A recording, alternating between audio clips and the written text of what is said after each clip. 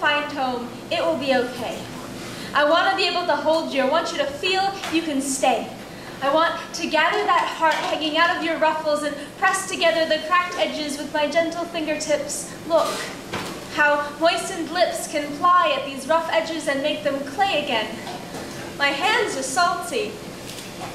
How did I get so covered in you? There's a treetop somewhere by the side of the road between us. I recommend you rest there. Take some time to breathe from all this flying away. You said, maybe I don't get a home. Maybe all I get is bone and flesh and blood and heart and brain, this soft shell, this feathered frame, a name to call my own. This is my home. There are shoes in the Seattle desert, so many shoes. You made them, pair by pair, so everyone else could walk around with a layer of skin to carry their souls in. Where are your shoes, little shoemaker? I feel nothing between my jagged claws and your cracking core. I want to cover you. There is a treetop somewhere, far above my head.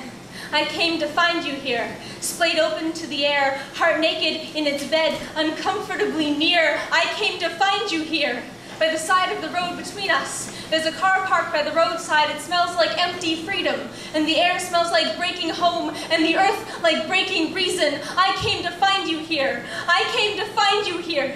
And I want to gather that heart hanging out of your feathers and press together the cracked edges with my gentle talons. Look, how moistened beak can ply at these rough edges and make them clay again. My wings are salty. How did I get so covered in you?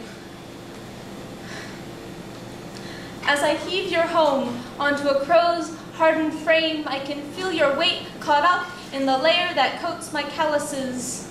Look, how clever you are.